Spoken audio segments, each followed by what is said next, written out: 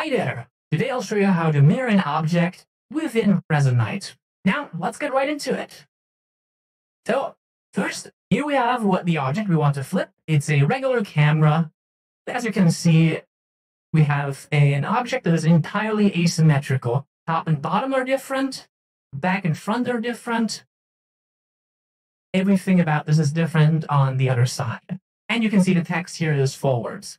Now, the first thing to keep in mind is that any text that you have on the object, when you mirror it, will obviously also be mirrored. So you might have to redo the textures depending on if you want the text to be reversed or not. Now, the way that you do it actually is we'll go into the object here, open Inspector, make a new parent, and this is very important that you make a new parent. Then we simply call this camera flipped.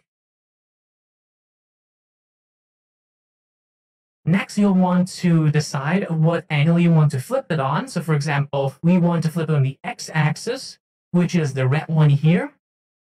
So we will actually be turning negative the x-axis scale.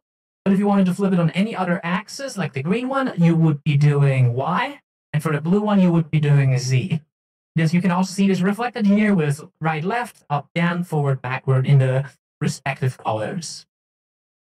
Now, the important part here is also that you flip it on the actual camera, not on the parent, because once we actually bake the camera flip slot here with the glue tip set to backbake meshes mode, that will actually make it so these values here get applied as the defaults, rather than the values of the camera baked object. Which is important because if we were to make this camera here right now, it would still be negatively scaled. It would still remember this value. So let's make camera flipped. And now you'll notice that the windings are actually reversed. So the insides have become the outsides.